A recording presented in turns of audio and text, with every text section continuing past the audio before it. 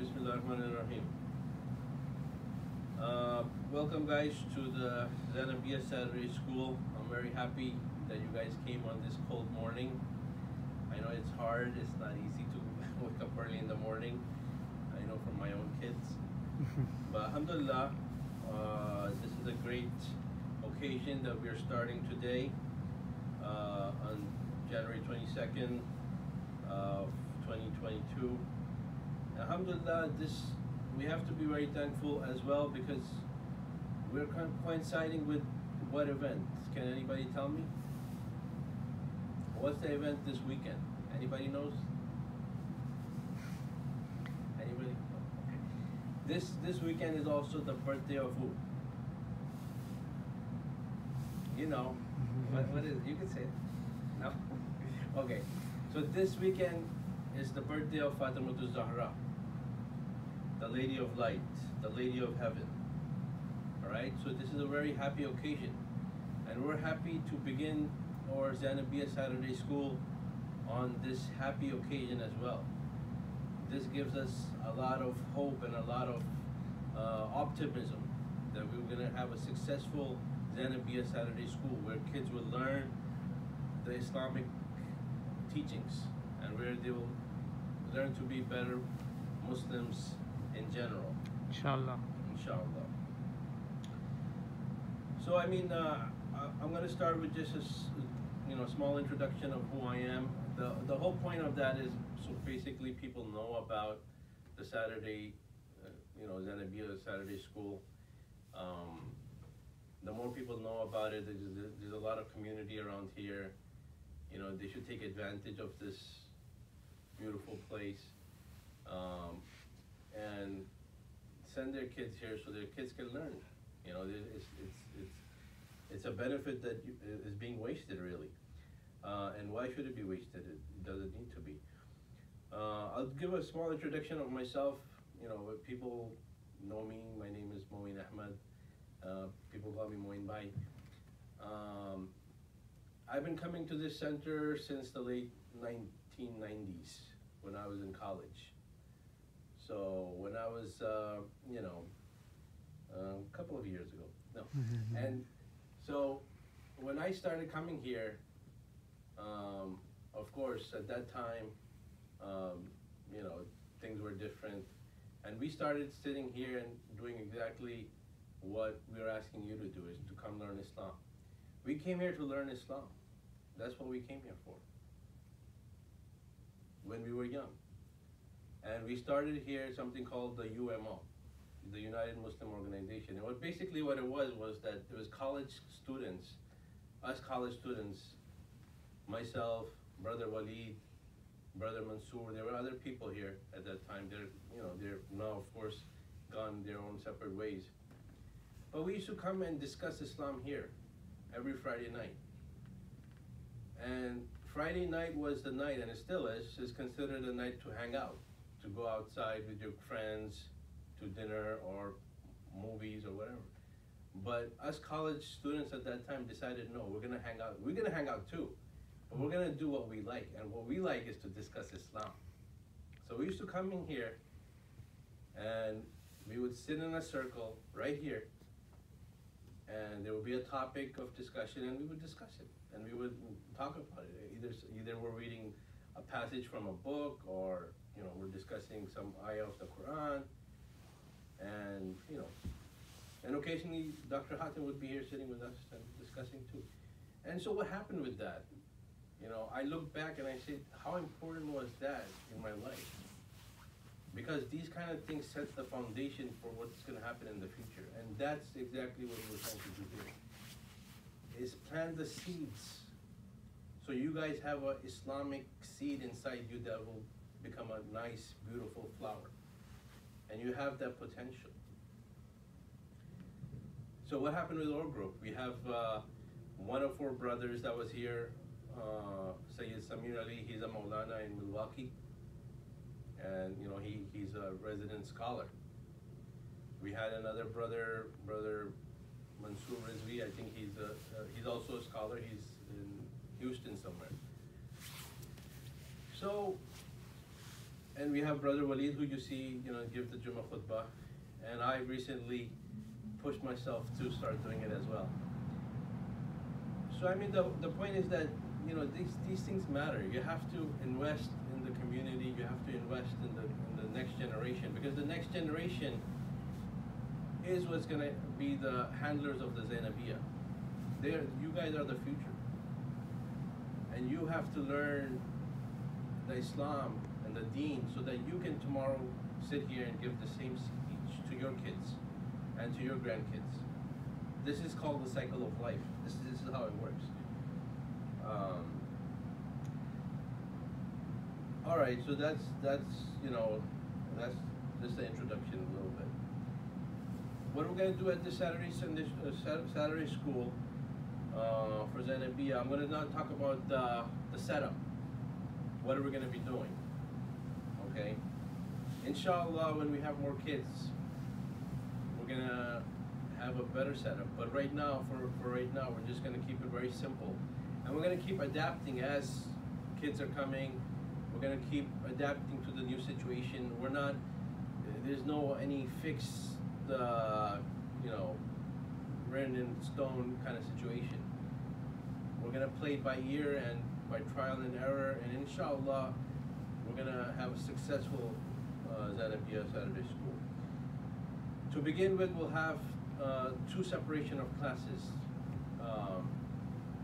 A junior class, which will be from ages 5 to 11, which is the non-baligh, the children group, okay? And then we're gonna have the senior class, which is gonna be from 12 years old and up. And it could be as up to, even adults can come sit here, their parents can come sit here, because we're gonna be talking about the same things, usul ad-din, furu ad-din. So there's no, in the senior class, there's basically 12 and anybody else can sit down and learn. So these will be the two sections.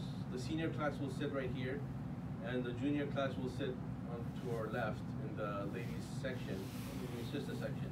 And there's a TV over there too, so hopefully we can utilize that for teaching. And what are we going to be learning? We're going to have two classes. So the first class will be the Quran class, which will go 45 minutes. And we're going to be learning the Quran in that class. And the next class is going to be the Tarbiyah class. It's going to also be 45 minutes. So we're not going to keep it too long. We're going to keep it short and simple and very directed, so nobody loses attention. Okay. And guys, if you have any questions, you can ask me at any time. All right, so let's go a little bit into the Quran class. What are we going to do in the Quran class? In the Quran class, first we're going to try to do a Quran assessment evaluation for each person, because the Quran is a little tricky in that everybody's at a different level. So we're going to try to get, in the first 3-4 months, everybody at least to some kind of a basic level, so that, because our purpose here is to study the Quran and not to learn how to read the Quran per se, like from the beginning. Like I know one of you is on the Qaeda, right? Yeah. Unless we get like a specific teacher for that, it'll be a little complicated for us to do that. But inshallah, we're gonna figure things out. But the point is that we're gonna start with getting everybody at a basic level, that we can teach the Quran in the sense that it's recitation. We're gonna work on recitation. And we're going to work on the meaning, because we want to teach the Quran, because the Quran is the message, right? It's the manual of life that Allah subhanahu wa ta'ala has given to us. This is how Allah subhanahu wa ta'ala directly talks to us through the Quran. So we want to learn what is Allah subhanahu wa ta'ala trying to tell us, the main purpose. And there's two things in that. The one, the Arabic itself is part of the religion. You have to learn how to pronounce the thing correctly. So we have to learn how to read the Quran correctly. It's important. The other bigger important issue for us is to understand its meaning. What is the Quran telling us? What message are we getting from the Quran? Because it's just like a manual. Like if you have, for example, when you want to learn how to drive, you have to read the driver's manual to learn how to drive, right? So for us, it's the same way. Is how to live life. The Quran is the manual, and we have to learn what it says, the meaning of it. Okay, so that's basically the Quran. And what we're going to do is, how we're going to go about doing that is, we're going to start the junior class, and that's in the future, but for the junior class will start from the last 7 surahs and memorize them and with the meaning. And this is how we're going to start to get everybody up to a standard. And the junior class will start from Surah Al-Qadr and go all the way to Surah Al-Nas with correct pronunciation and the meaning of every surah.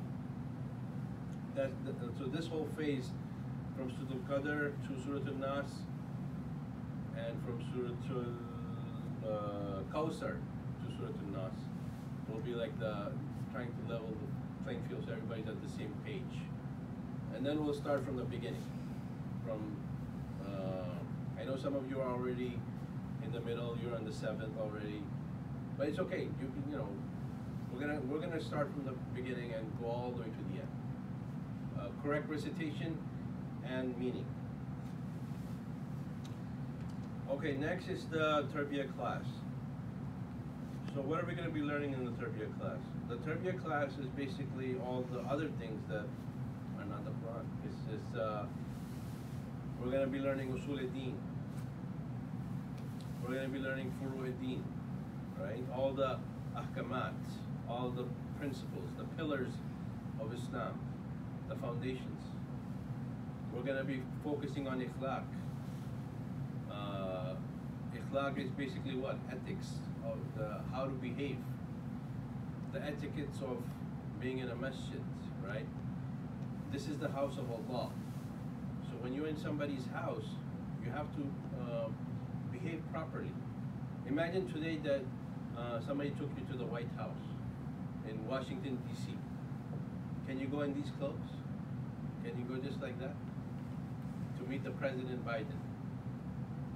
No, right? You're gonna dress up. You're gonna wear your best clothes, your best shoes. There's a proper etiquette to go to the White House. Just like that, this place is more important than the White House. This is the house of Allah subhanahu wa ta'ala.